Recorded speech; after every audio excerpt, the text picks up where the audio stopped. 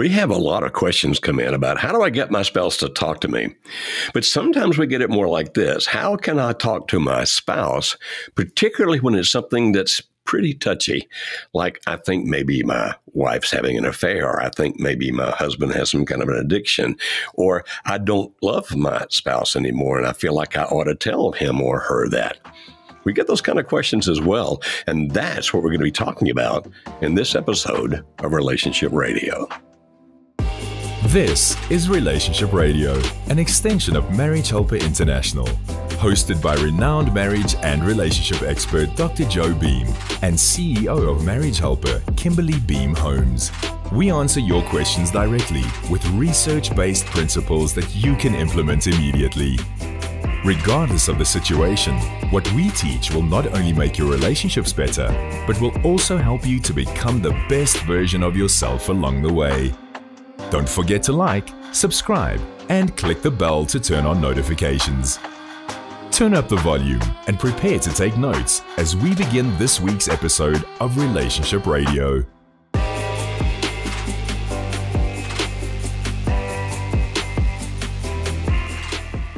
So, Kimberly, you know we get these kinds of questions all the time. Oh, by the way, let me make sure you guys know who we are. I'm Dr. Joe Beam with MH International, and this is my lovely daughter, Kimberly, who is also my boss. She is the CEO. She runs the organization for which I work. We have a whole lot of people in our organization, and we work internationally, and Kimberly is the one who heads all that up so that we can work with literally thousands of couples every year. So quite a good leader she is, without a doubt. And also finishing up her PhD in psychology. Is that correct? Psychology? Yep, psychology. Oh, that's wonderful. So she'll be our resident psychologist, and I'll be our resident sex expert, because that's what my degree is in. So we'll have fun helping people in all kinds of ways. Now, right now, it's not such a fun topic, though, because of the fact that people do have these things like, how do I tell my spouse that I don't want to be with him or her anymore, that I don't love him or her, or that I'm pretty sure that he or she's having an affair, or whatever it might be. Now, if that's going to happen, we're going to give you three things to think about before you start that conversation. And the first has to do with environment. You say, what do you mean? What you want to do is to have an environment that is calm and at peace. And you think of it in two E's, environment and emotions. In other words, you don't want to bring this up when you're fighting about something else, or when you're both tense about something else, or both worried about something else, because those emotions, if they're already activated, if somebody's already in an emotional state to begin with, and now you want to tell them something you think they're going to react negatively to, or that you might want to fighting about, it's like you're not starting down here anymore. You're actually starting from up here, and it's going to get worse and worse and worse. Therefore, try to find a situation where that you can be at peace. And when we say environment, obviously not with people all around you, other distractions occurring, not with the children right there, and not even in a restaurant if you can help it, where other people might overhear. An environment where you can both feel safe and comfortable, and an emotional level where you begin, so that when you start talking about things that are going to evoke emotions, you're starting from a much lower base, which gives you a much greater likelihood of being able to discuss this in a reasonable adult type manner, rather than it becomes some kind of a screaming hissy fit. So that's one of the three things we ask you to consider before you start. The other thing that I would add to that as well is actually a concept that I learned when I was doing my marriage and family therapy training, when I was in the master's program for that. And it was this concept that as a therapist, you need to be the non-anxious presence in the room. Because if you are anxious, that is going to be put on your clients that come in. We're not teaching our listeners to be therapists, goodness no. But that concept is something I have held because it applies in every situation. If I am carrying the weight of anger or anxiety or fear with me into a conversation, that is going to affect the other person. They're going to see it because my body language will show it. It's going to change my pitch of my voice to some extent. Like, there's just all of these cues that happen, many of us that we don't even realize, but subconsciously other people can realize it in us. And so the key to that in this is when you're going to talk about these tough things, you're not going to be able to be completely at peace, like everything's hunky-dory. There's emotion that's behind it. But to the best that you can, Try and be that non-anxious presence. Try and be strong and confident and know what you're going to say. Have a plan of what you're going to say, maybe even just a couple of things noted out so that you don't get off track or you don't end up attacking, and try and stick to the point that you're trying to make, or stick to the thing that you're wanting to bring up. So that's another point to this. Know what you want to say in the conversation and what you're expecting to get out of it. And the second thing to remember is don't attack. I mean, if you just want to hurt the other person, then go ahead and attack all you want to, but your relationship is going to go downhill and possibly even end. So rather than attacking when there's something that you need to talk about, do your best not to attack, but to really try to make it about understanding, not yet solving the problem. That's going to come a little later. But right now, you're just trying to understand. So, Kimberly, we have a couple of questions about this that'll help us explain this further. Let's go to our first question here from a husband, and one of our team members will read this, and then let's talk about that. Hey, you guys. My name is Ryan, and I work on the Facebook admin team here at Marriage Helper. In my role, I help manage the Facebook groups and direct our members to resources based upon Marriage Helper research. Dr. Beam and Kimberly Holmes have asked me to read a question that was submitted by one of our listeners for today's episode. So one of our listeners asked this: how do I get my wife to talk to me? Without my knowledge, my wife spent a night alone with her brother-in-law. She said there was no sex. Beyond that, she won't talk to me about it. I told her it was a betrayal of trust and we need to talk about it, and she won't. First of all, it's just heartbreaking to hear that the situation occurred. And from your question, we certainly get the impression that you firmly believe that something that should not have happened that night. Even if they just talked, you feel it was a violation of your covenant with her. Like she had no right to be with him all night long, you not knowing where she was. And even though she claims she talks, you feel that that was a kind of unfaithfulness. And I understand that. And in all likelihood, there's a part of your brain that's thinking, they did more than talk, because that's how most people will be thinking about this. Now, I know you want to talk about it, and I would say that talking about this is going to be crucial if you're going to actually move your relationship in a positive direction, because right now, it's definitely not in a positive direction. But, and this is going to be hard to do because you're hurt. It makes it appear from the way you asked the question, when you said, I told her it's a betrayal of my trust and that she needs to talk about it to me. Do I think that's a fair statement on your part? Sure. Do I think it's the wisest way to start that conversation? No. Because when you do that, it's an attack. You betrayed my trust. We need to talk about it. Mm-hmm. And when the other person feels attacked, they're much more likely to become defensive, which obviously she has done, where she shuts herself off behind that wall where she's not telling you anything about it. Because you've already used words like, you betrayed me. You can imagine what she's thinking in her head about what else is he going to say? What else is he going to feel? What else is he going to think if we talk about that night? Because even if I were to try to lie to him, and I'm not saying she would, but if she's thinking, even if I were to try to lie to him, I'll get tripped up in that somehow because he's angry and he's going to ask other questions and I'm going to wind up telling him more than I want to. And oh my goodness, it's better if we just pretend it didn't happen than to talk about it because I already feel attacked. Now, did you hear me? I don't blame you for what you said. I'm not saying it's a bad thing that you said it. I'm saying it's not the way to solve the problem. So instead, and this is going to be really hard to do in your situation, but it appears you really love this woman and want to make it work, then try to understand not so much about the facts of what happened. Try to understand the emotions. Kimberly, can you help us explain better what that means? Mm-hmm. Absolutely. There is a difference between the facts and the feelings of a situation. The facts, and we're not saying this happened, but just using this as an example of that night. The facts could be that she was with the brother-in-law and maybe they were in the same bedroom. Let's just say these are the facts. You as the husband could choose to determine a lot of things from those facts. You could write a whole story about what happened in that bedroom from the facts. But the feelings that your wife has behind what happened could portray a completely different story. What if, and again, I am not saying this happened, but what if her feelings were she was terrified, she didn't want to be in there, and it was against her will. And she doesn't want to talk about it now because she feels ashamed. that is very common for people who experience any kind of sexual abuse. Again, I'm not saying that this is what happened. We do not know the situation. I'm simply trying to paint a different picture of what could have gone on. The feelings are more important than the facts are. And, this reminds me of one of our couple's stories, Jordan and Priscilla on our team. When Priscilla ended up becoming pregnant with her affair partner's child, and she called Jordan, her ex-husband at the time, to tell him the facts.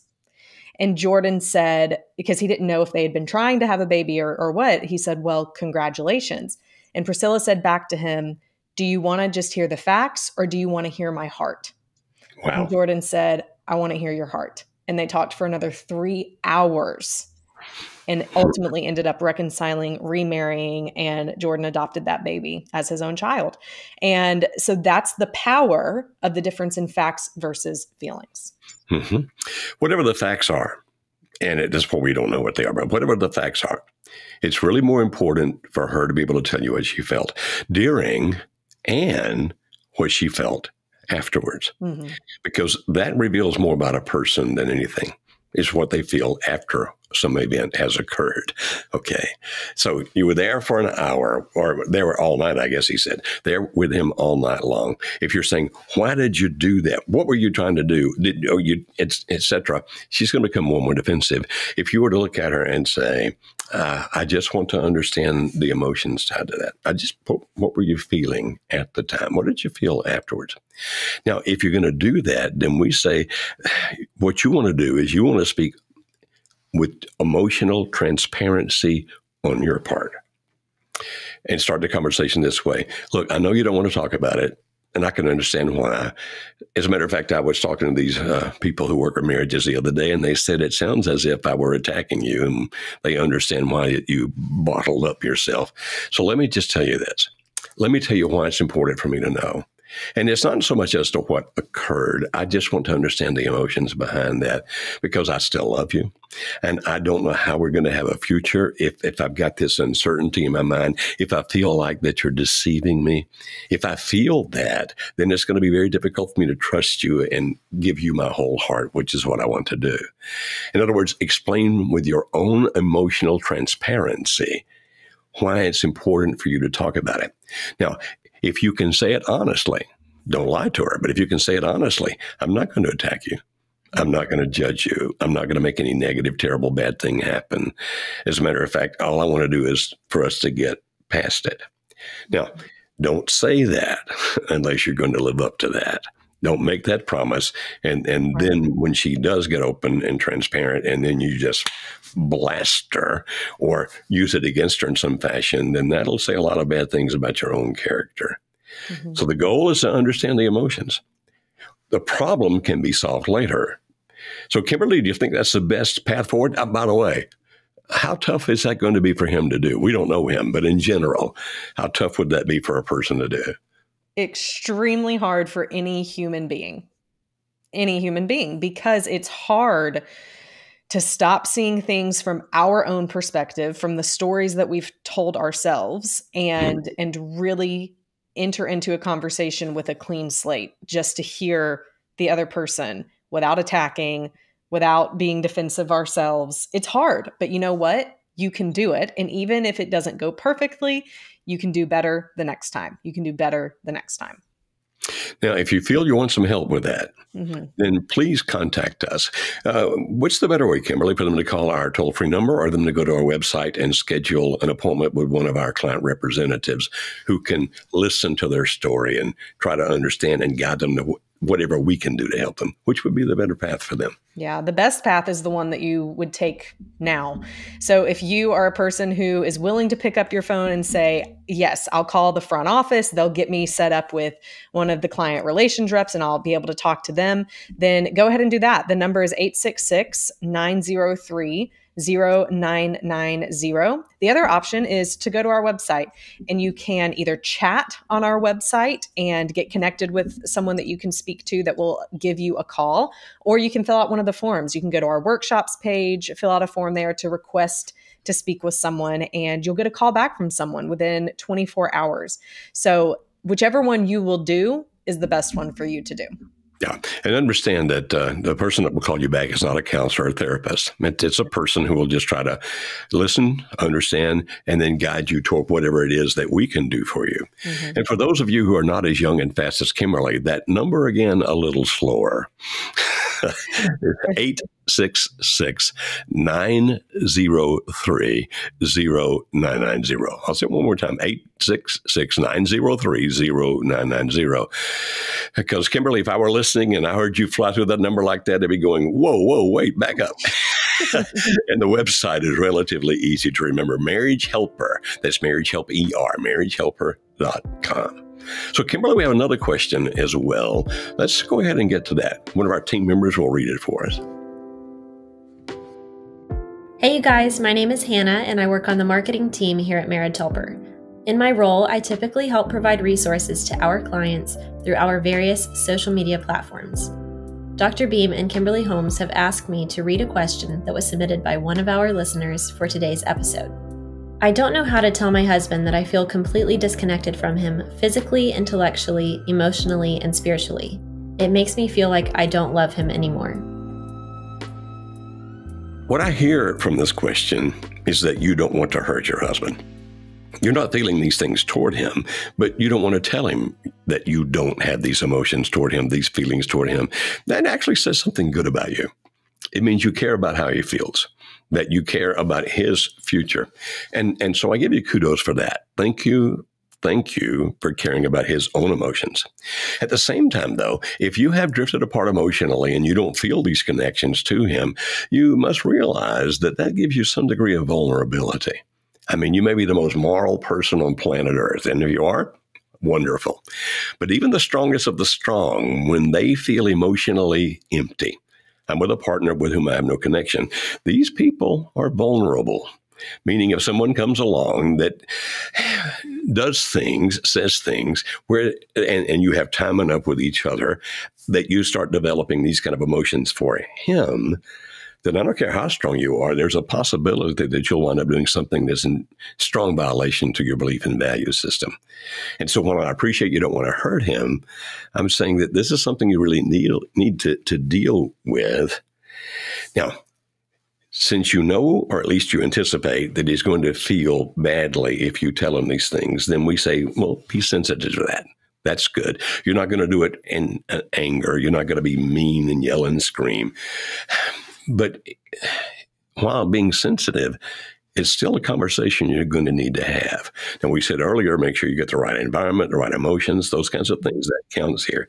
And then explain how you feel. But Kimberly, we often say in a situation like this, don't just explain how you feel, but give a potential path forward. Mm-hmm. What do we mean when we tell people that?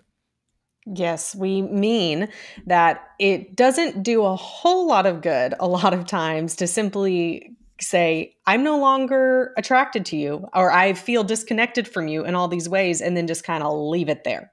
Because it just leaves the other person to think, what am I supposed to do? I didn't even know this was an issue.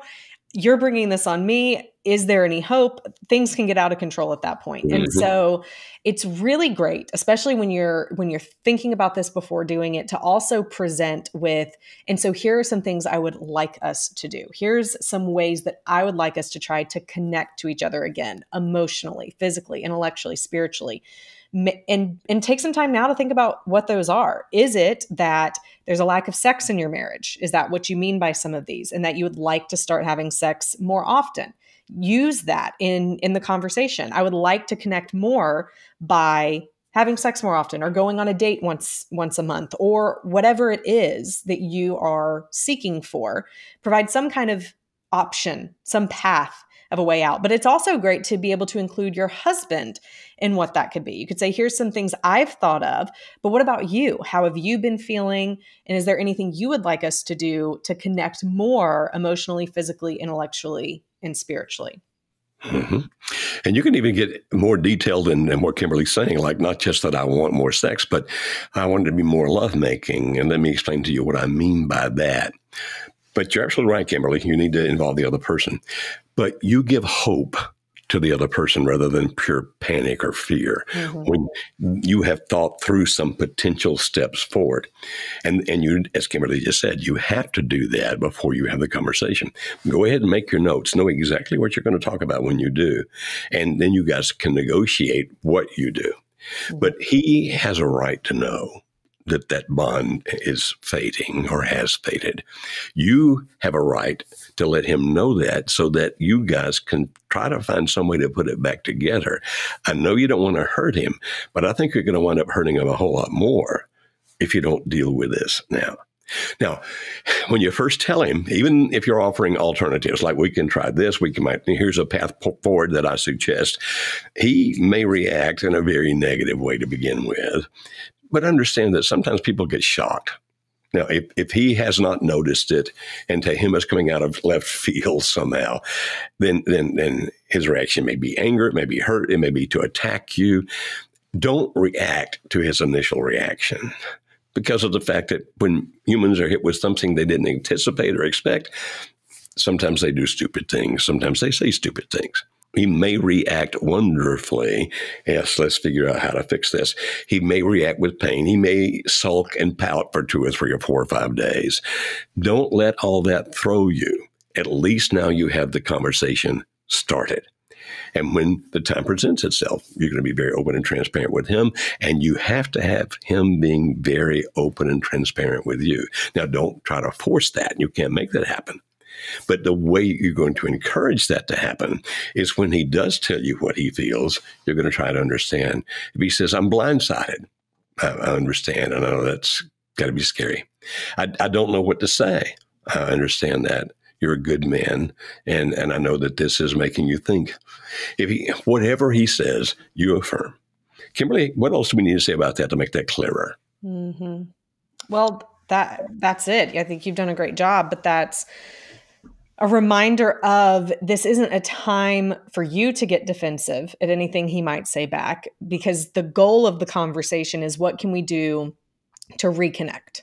You started the question with, I feel disconnected in these ways. So when you're having the conversation, reconnection is the goal. And so be sure that you are modeling that and even your responses to him. That will help with the reconnection. So just be mindful of your responses, be mindful of the goal that you have for the conversation and keep that at the forefront of your mind. And be prepared for him to be defensive. Well, what do you mean? I do this for you. I do that for you. We did that together, etc. And when he does that, don't argue with him. Just say, I understand that you do that and I appreciate that. But somehow we have still lost the connection, at least on my side. Mm-hmm. So don't argue. Don't fight. Mm-hmm. So Kimberly, how would we wrap up what we've talked about today? What are the key takeaways here?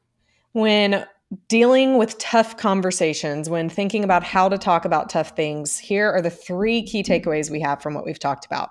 The first is remember that the environment you are in and the environment that you create with the presence that you bring into the room and your emotions are very important. So do your best to make it a peaceful environment, a peaceful emotion that you bring into it, trying to be as peaceful as you can with your presence in the room. All of that will help the conversation to go the best that it can.